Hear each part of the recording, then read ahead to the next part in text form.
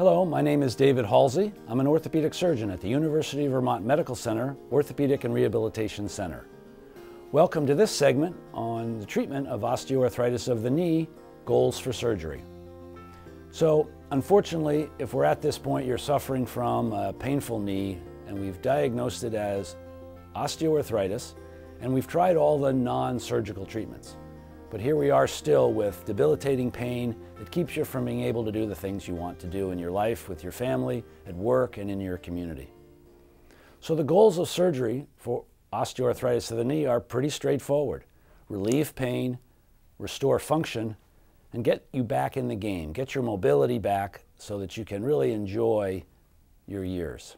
So the question is, if you have significant symptoms of hip or knee, in this case knee osteoarthritis, that limit your lifestyle, and you've exhausted the full spectrum of non-operative treatments, what's the best option for you? Pain relief and restore function being the goals. So we actually have a series of surgical procedures that orthopedic surgeons do for osteoarthritis of the knee. And they can include removing the debris if you've got mechanical, sharp, catching pain. We have procedures that restore some of the joint surface and the strength of the surrounding ligaments. We can resurface the joint in small areas with biologic treatments, or we can actually replace the worn out segment. So let's talk about each one of those.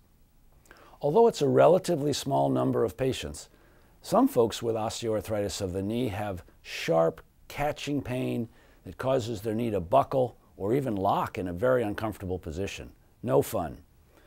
We do have a treatment for those patients called osteoarthritis arthroscopic debridement, big fancy name for remove the loose debris of the hard cartilage or the soft cartilage called the meniscus, or any loose floating pieces of cartilage, we call those joint mice or loose bodies.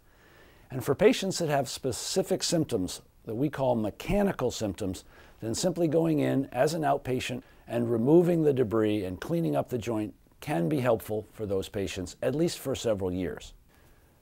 The next group of surgical procedures are really to try to preserve the joint, not replacing it yet, but preserve the joint.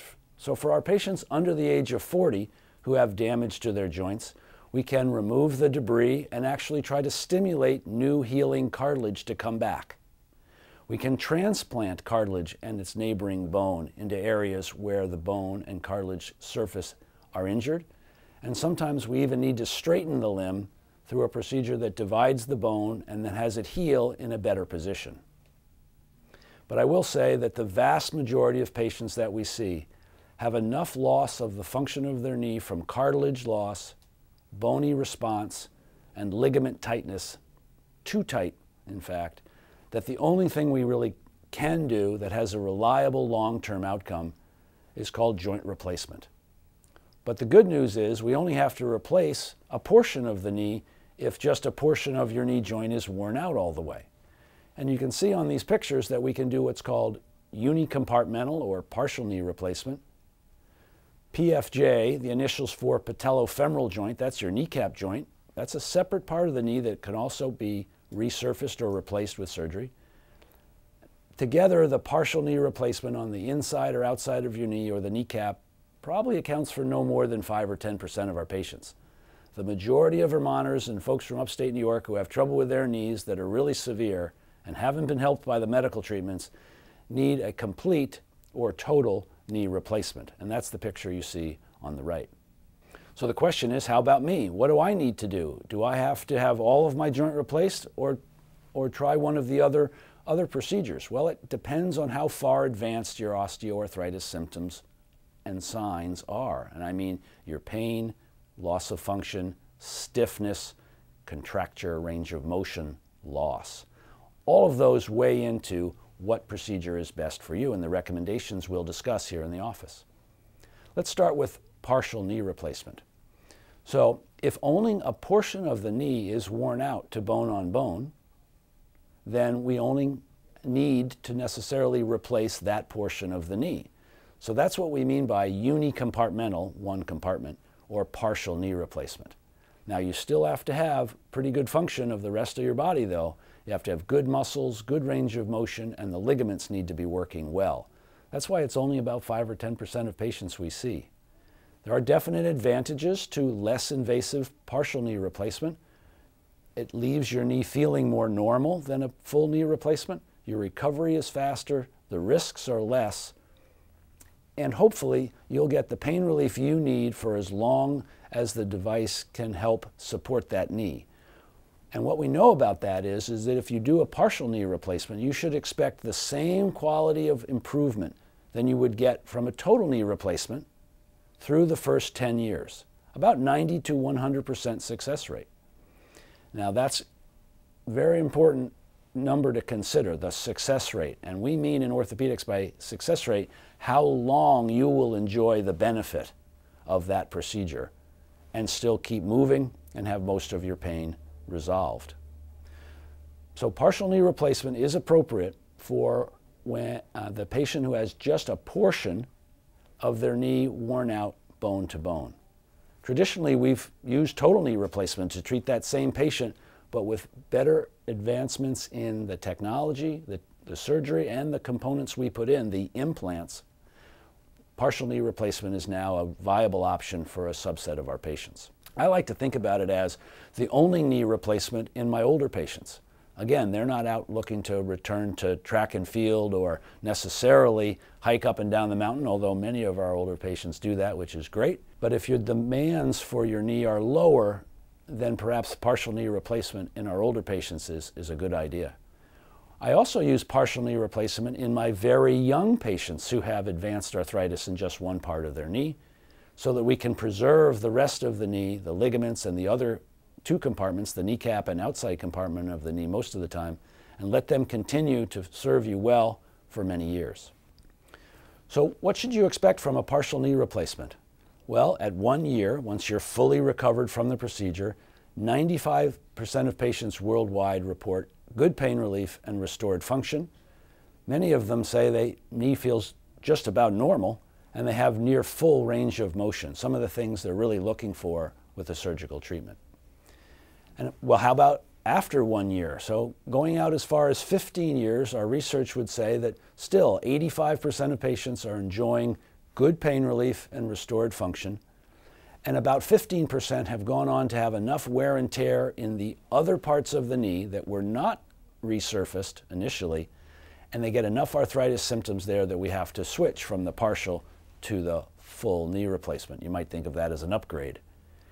If you go through that process, you've still got about an 80% chance of having at least another 10 years of good function, even after the revision or second knee surgery. But again, I spoke about 5 or 10% of patients. The majority of the patients we see as orthopedic surgeons in our office with advanced arthritis, the disease has involved more than just one compartment. So the inside of the knee, the kneecap joint, and oftentimes the outside of the knee, all three together. So we call that tricompartmental or three-compartment knee arthritis. If that's the case, then the best treatment is called complete or total knee replacement. We'll go into that a little bit more. It sounds like a terrible thing, right? Replacing your knee. But I think the best analogy that works for me in trying to help explain it to you in the office is, think about the tire tread on your car. As you go up and down the road, over time you wear down that cushioned tire tread. The wheel rim, the metal rim, and the alignment parts of the front end of your car are still in good shape. But the bearing surface, the cushion that you use to absorb the shock absorption, wears down. Well, that's what knee replacement takes care of. We replace the ends of the bone that have worn and lost their cartilage with metal and plastic. And it's 4 parts, actually. There's typically a plastic button on the back of your kneecap, but not always. Sometimes the kneecap is in good enough health to not resurface that part. But the thigh bone and the shin bone are resurfaced with metal, and in between those 2 layers, a polyethylene plastic spacer. I'll show you those on the models. So this is a model of a completed total knee replacement. We're looking from the front, and now we're looking at the side view. The kneecap in the front, the thigh bone above, the shin bone below. As you stand, both bones are straight. Walking would be cycling through this range of motion. And when you go to sit down in a chair or a deep knee bend in that position.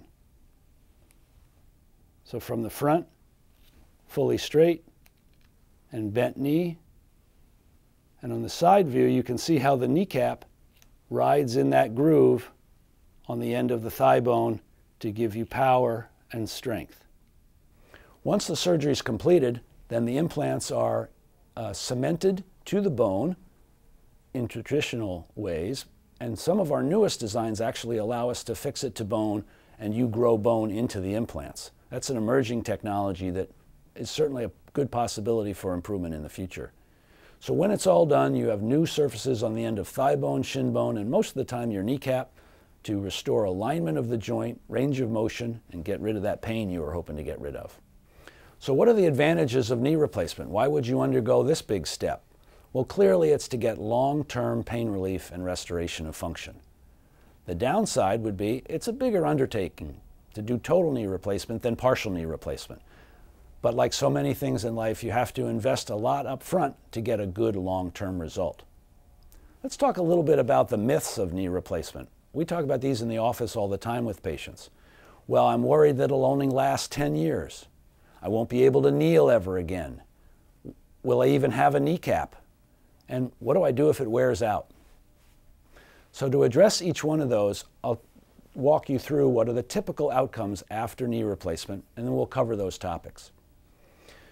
So at 1 year, knee replacement for 95% of men and 85% of women reported worldwide suggest that they will be doing well with their goals met, their preferences met, with good relief of pain and good restoration of function. And that improvement lasts a long time. You've got a 90 to 95% chance, if you have a successful knee replacement, to enjoy that pain relief and restored function for at least 15 years. A small percentage of patients will have already worn the knee out enough or have had loosening of the parts from the bone that they'll need a revision surgery, something we do here regularly for our patients who've had implants in for many, many years. We do those revisions here now at the University of Vermont Medical Center. And again, if you have a successful revision or second surgery on the knee, you should be able to get back good pain relief and good functional restoration for at least another 10 to 12 years. So that's the information I wanted to share with you about knee replacement options for your advanced osteoarthritis of the knee. For more information, you can always give us a call here at the University of Vermont Medical Center, Orthopedic and Rehabilitation Center.